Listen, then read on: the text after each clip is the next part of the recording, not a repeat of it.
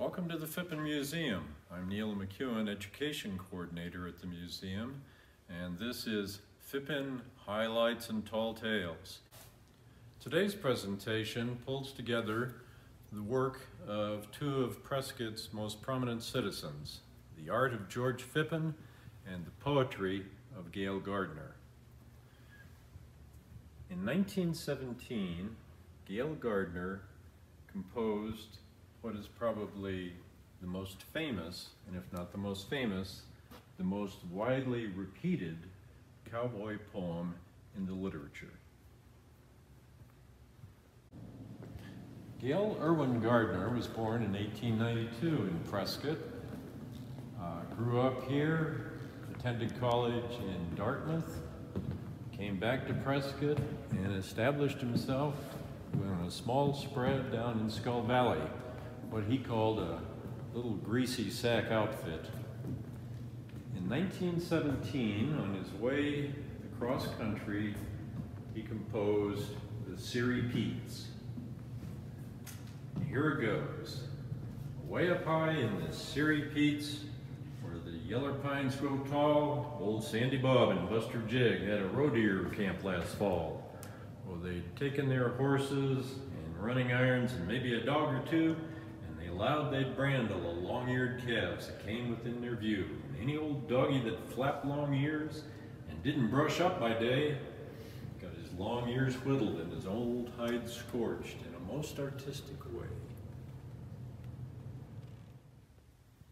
Now, one fine day, old Sandy Bob, he throwed his sago down. I'm sick of the smell of burning hair, and it allows I'm going to town. So they saddles him up, and they hits him a lope, for it weren't no sight of a ride. And them was the days when a buckaroo could oil up his inside. Well, they started her in at the Kentucky bar at the head of Whiskey Row, and they winds up down by the depot house some 40 drinks below.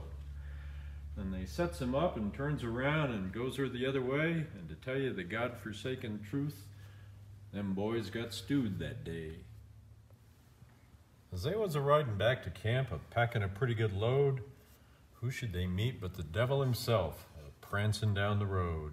Says he, "You ornery cowboy skunks, you better hunt your holes, for I've come from a Hell's Rim rock to gather in your souls."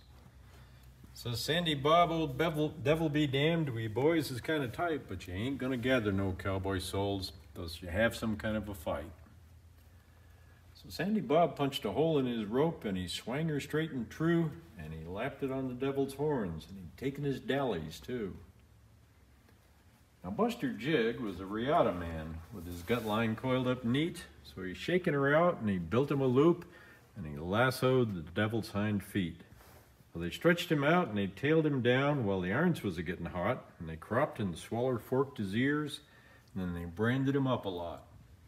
They pruned him up with a dehorning saw, and they knotted his tail for a joke, and then they rid off and left him there necked to a blackjack oak. If you're ever high in the Sierry Petes and you hear one hell of a wail, you know it's that devil a-bellerin' around about them knots in his tail. This is, for want of a better word, a unique piece of Western art. You might even call it peculiar, but this is George Phippen at the top of his game. In 1959, the Gardner family got together and commissioned George to put together this painting for Gail Gardner's birthday. George did a lot of research on this, and this is the end result. You see Sandy Bob in the foreground there, and behind him, Buster Jig. Now, by way of background, we can annotate this poem and pretty much establish its provenance. You see Thumb Butte in the background, and Thumb Butte is the tail end of the Sierry Petes. The Sierry Petes are the Sierra Prieta Mountains that extend from Thumb Butte back into the Bradshaws to the west of Prescott.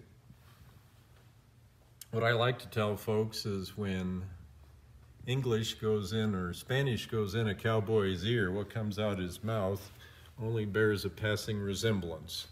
So the Sierry Petes are the Sierry Petes. They talk about buckaroo oiling up his inside. Well, a buckaroo actually comes from the Spanish for vaquero, or cowboy. Vaca or baca for calf turned into buckaroo, buckaroo. And you see Sandy Bob there taking his dallies. That comes from the Spanish to take a couple of twists. Dar la vuelta in Spanish became dally welter. And a cowboy who practiced his lasso that way was referred to as a dally welter, and that later got shrunk down to dally or dallies. And you can see the smoke burning off that rope there.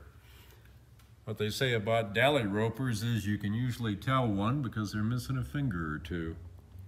Sandy Bob, by the way, is Sandy Bob Heckle, who turned out to be Marty Robbins, the country singer's uncle. And Buster Jig, in the background there, is Gail Gardner. Gardner's father was James I. Gardner, or Jig, and little Gail was Buster. And he stuck with that nickname, Buster Jig. And the devil there is in the midst of a rodeo routine that's heading and heeling. They've got a rope around his horns, and Buster there has got his riata around his heels, and they're going to stretch him out, and that's how you brand a calf. A couple of cowboys will stretch a calf out, and a third will come up and brand him up.